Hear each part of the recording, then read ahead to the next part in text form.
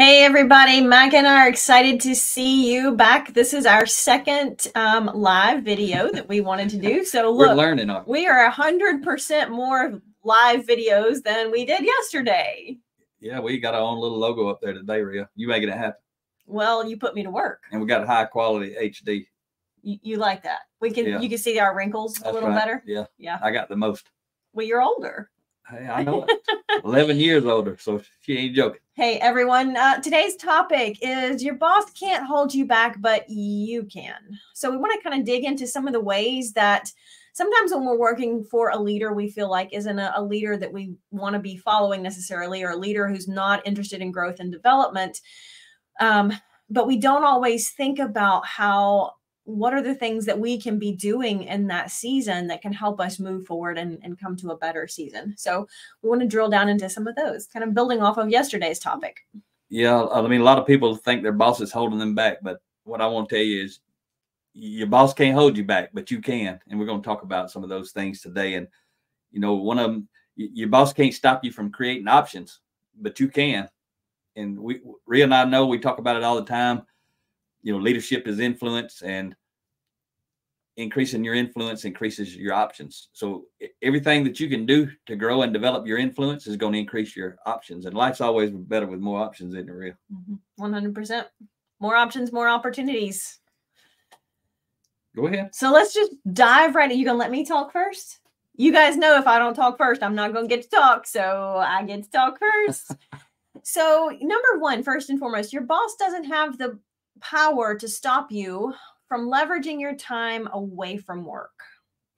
You know, a lot of times we think about getting ahead as something that we do while we're at work. But in truth, most of our getting ahead in life comes from when we're not at work. When you're working, you're busy. I mean, you got to be working when you're at work, right? And so the opportunity for us to move ahead is when we're not at work, and your boss has zero control or power over that time.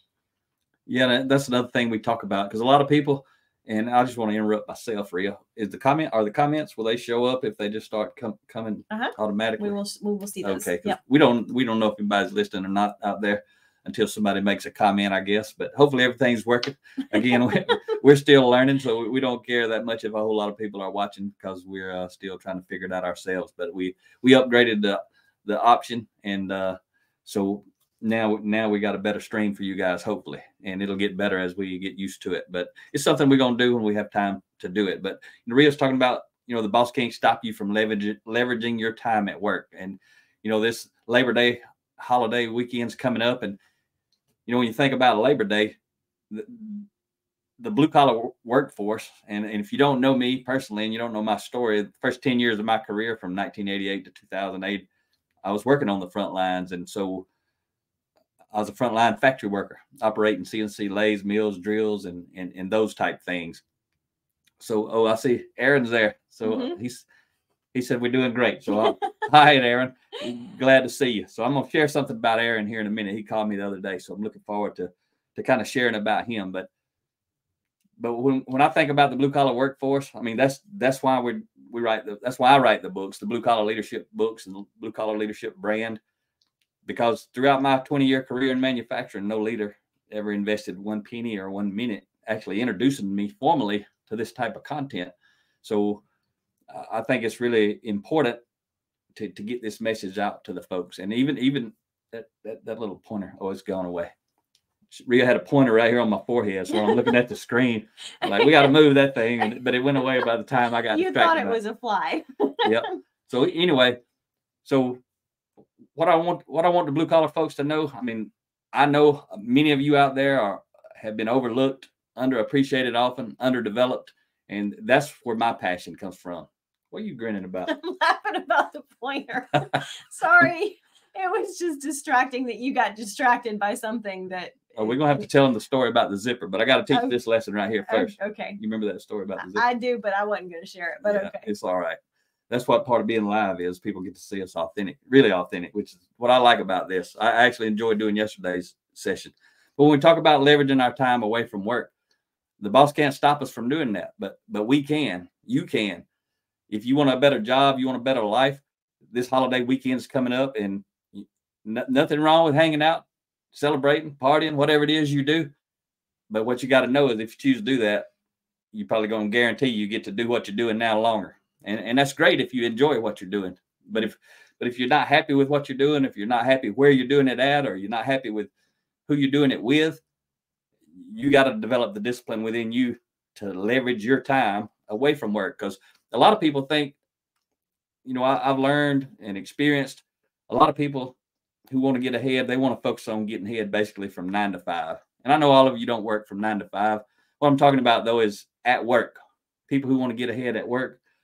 I mean, in life, they try to focus on getting ahead at work.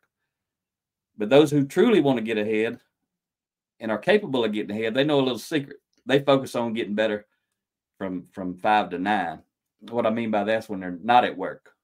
Sure. Because it's easy to go in and want to do a good job, think you get ahead. And the people who are hungry do that. But the truly hungry people, they go invest in themselves outside of work. And those who are not doing that, they're going to be left behind by those who are.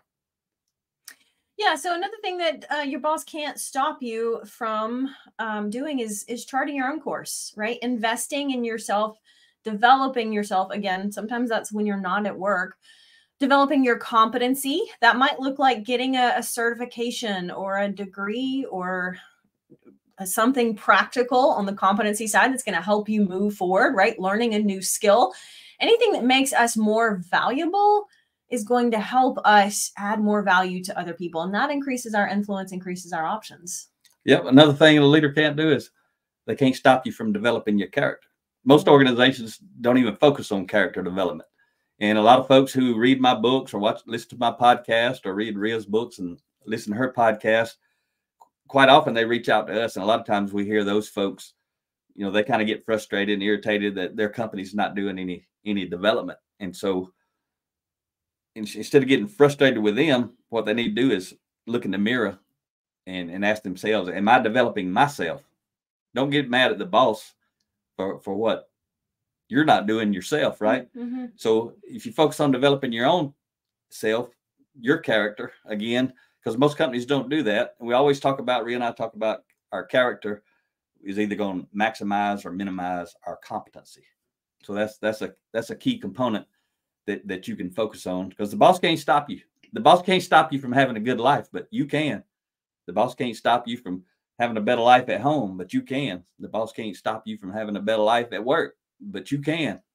And if you got a bad boss, you really, really need to understand this. And also, I would say, I've got a podcast, episode 316, where I actually talk about this for about 30 minutes. And so if you like the few nuggets we're sharing with you today, that's all this is meant to be, is just a short sharing of a few nuggets just to raise your awareness, provoke some thought. Mm-hmm.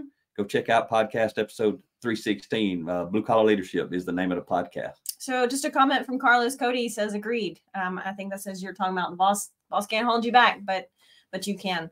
So you had a story. You started off by saying you had a story you wanted to share about Aaron. Yeah, and we got to share the story about Zipper, since I mentioned that. Well, you better get talking. We're gonna try not to go over 15 minutes, baby, but it might be a little longer. They don't have to listen if they don't want to, right, Ria? Okay. So this book right here, Blue Collar Leadership and Supervision, Unleash Your Team's Potential. It's one of my Blue Collar Leadership series books. You see, it's kind of thin, 30 chapters, 3 pages each. But a gentleman, he shared a post a while ago, a comment a moment ago, and I texted him before I got on here live and asked him if I could share his name, because he called me, I don't know, 5-6 months ago, and he's actually a towboat captain. I think he lives in Austin, but he operates up and down the Mississippi River, if I remember right. And he's a captain of a towboat crew. A lot of us call them tugboats if we don't know, but I'm pretty sure in the business they call them towboats. But you'll see them moving those big barges. They'll have, I don't know, 6, 9, 12. I don't know how many barges they'll have. Those big, you have them all tied together and moving them up and down the river and intercoastal waterways. But he called me about 6 months ago. I wanted to talk about leadership and that sort of stuff. And I told him some books to read, and he actually did what we're talking about right here. He leveraged his own time, started developing himself. But he called Ria and I the other day. We were on the road, and he called and talked to us for a little bit. And he was talking about the results he's getting from reading these books. And not just this book, I don't think, but I know he's read this one. This is one he was talking about primarily. And what he was saying was he was getting insane results. He said insane many times while he was telling me about this, but it's powerful. But he said he had never seen a crew work together and operate the way his crew's operating today. And he's been doing this 20 years, even his own crews in the past. And so he's gung ho about this, and nothing negatory against his organization. They may do all types of development. I don't know. What I know is Aaron is doing his own personal development. And we invite you to do that for yourself. You can go to bluecollarleadership.com/download. And you can actually, if you go there, you can read the first 5 chapters of this book. If you're a frontline entry level person, check out this one while you're there. Blue Collar Leadership, Leading from the Front Lines. And this one is how do you become a high impact individual, the kind of person an organization wants to promote, the kind of organization, a kind of person other organizations want to steal away. I mean, how good would your life be if you had 10 people, 10 different companies trying to hire you on? You may not want to leave, but it's nice to have options. Always. Your boss can't take options away from you, but you can. Mm-hmm. So go check those out. So before you get into your story, we got a LinkedIn question, a comment and question here from LinkedIn. It says, number one, thanks for this. But one thing that has kept me at many jobs is being loyal. And the question, how do we leverage this and keep it in perspective? Yeah, so there's nothing wrong with loyalty. I mean, that builds a lot of trust with leaders, right? Absolutely. So the one way to leverage it is if you're doing above and beyond, like, another thing I say, your boss doesn't have the power to stop you from doing more than is required. The boss doesn't have the power to stop you from doing things better than required. The boss doesn't have the power to stop you from doing things sooner than required. Mm-hmm. So those are some key character traits. And I've actually got a chapter on each one of those in this book, Blue Collar Leadership, Leading from the Front Lines, because it's how do you lead yourself well. And this book also, regardless of whether you're a frontline entry level person or someone has a formal authority position, this book right here teaches you how to lead yourself well in spite of the boss that you work for. Good or bad boss, doesn't matter, or indifferent or neutral boss.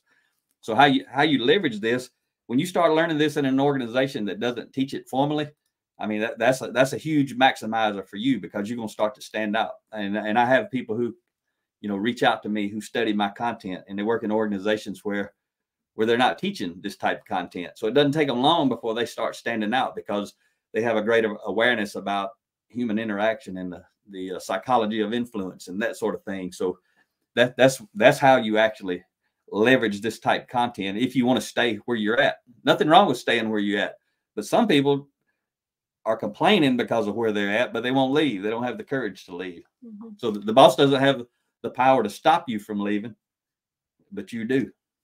Yeah, and just adding on to that, kind of that perspective, like you say, is really critical, right? The balance.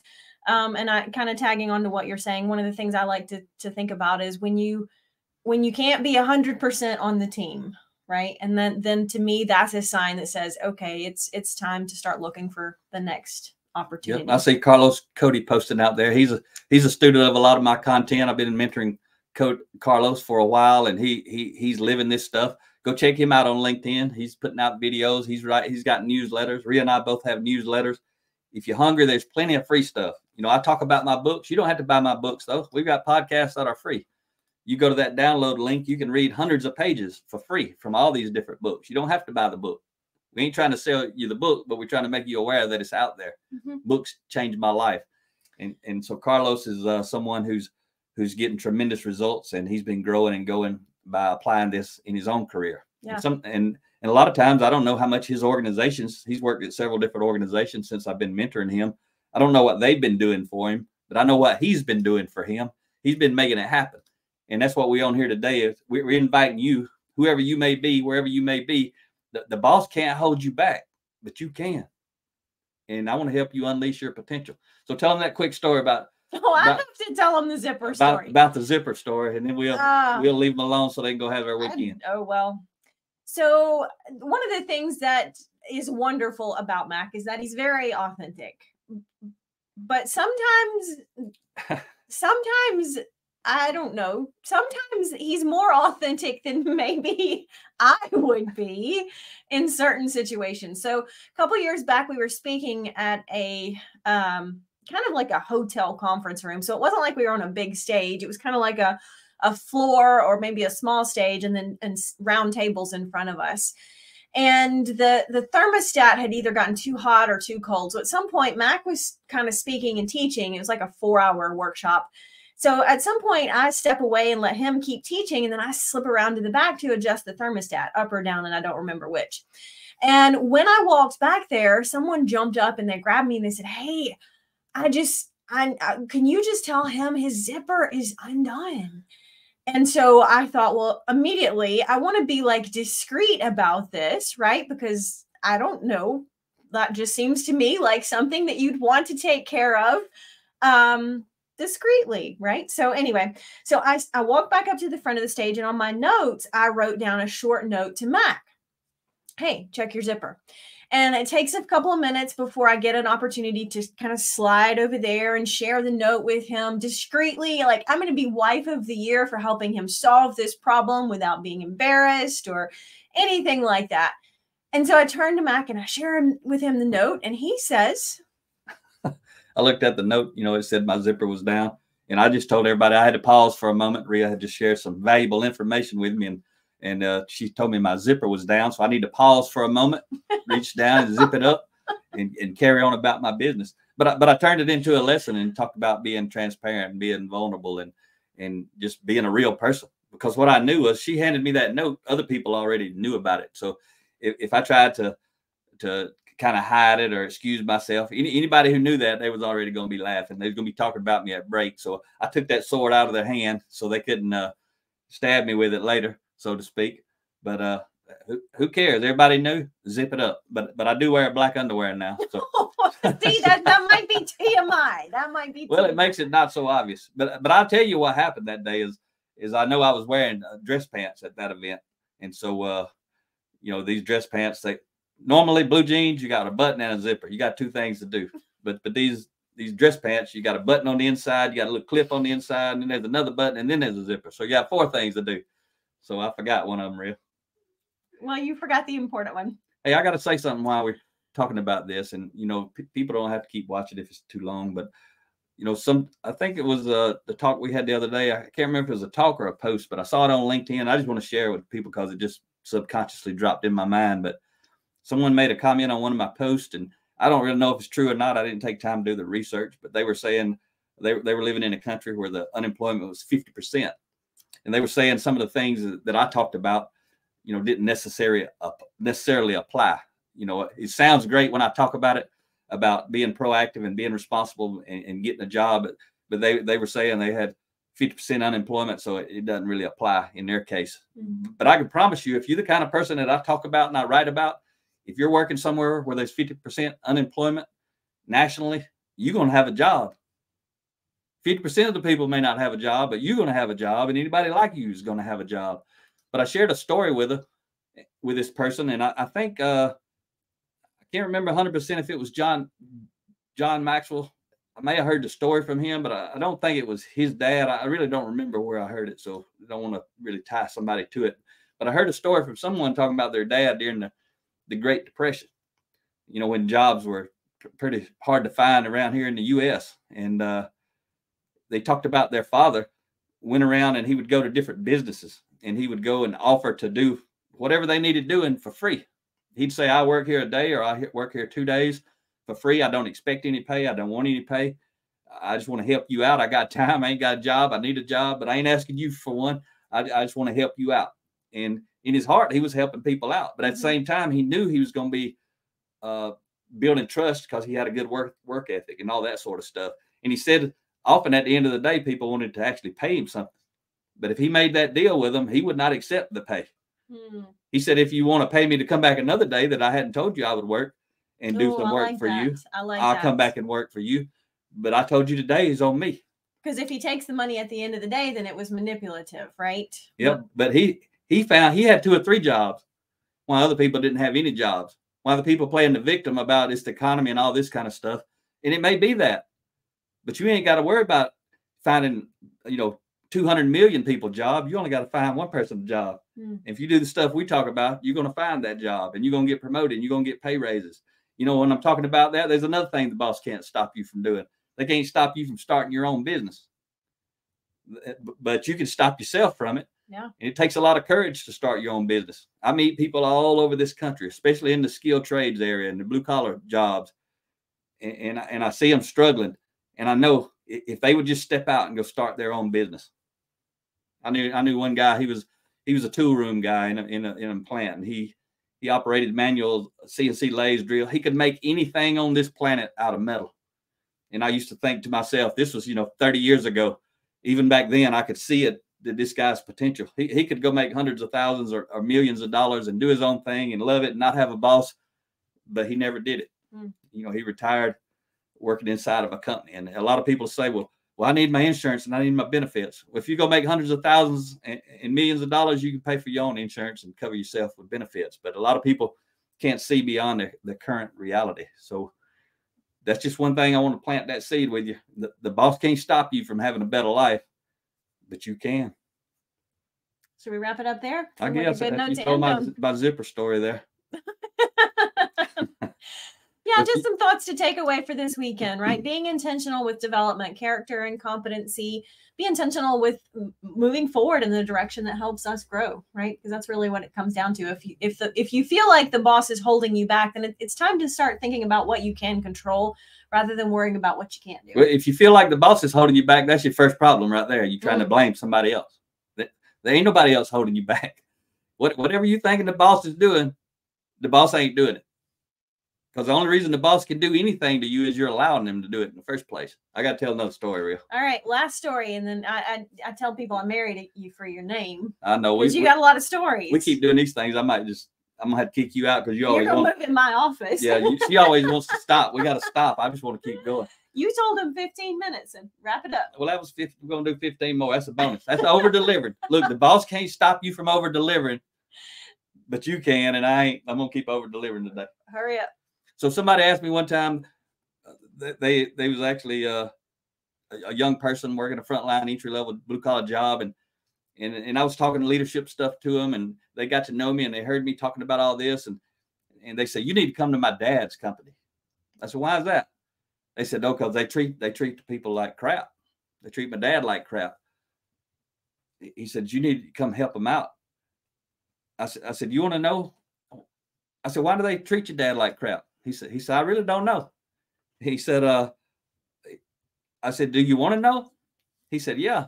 I said, this is why. I said, you might not like it, but I want to tell you some truth. And leadership truth is kind of like a surgeon's scalpel. It might hurt, it might sting, but it's meant to help. I said, the reason that they treat your dad like crap is because your dad walks in there every day and allows it to happen. Because he don't have options in life, or he don't want to exercise those options. And he don't have to leave, but if he don't like them treating him like crap, he probably don't like being there. He probably don't have options. He may waste his time, from 9 to 5 when he's off of work, or from 5 to 9 when he's off of work. And on the weekends, his dad may have just hung out, partied like I used to do. I'm better now. I don't waste my time like that, but I did it for a lot of years. And all those years, I was barely growing and barely moving up the ladder. But when I got focused, and I stopped doing a bunch of the dumb things I was doing and stopped wasting my time, started investing my time, my life started to get better at home and also professionally. So nobody at work can treat somebody who don't work there bad. And the only reason I told that young man, I said, the only reason that bad leader, that low impact leader is able to have a job is because people like your dad walk in there every day and go to work. I said, if your dad would develop himself and quit, the next person he treated like that would quit. These bad leaders wouldn't have anybody to lead. That company would either go out of business, or they'd grow and develop that leader, or they'd replace that leader, but there wouldn't be an opportunity for bad leaders to be in a position. Somebody else says, why are there so many bad leaders? One reason is because we won't step up and become the leader we wish we had. We don't want the responsibility, but we wish someone else would take that responsibility.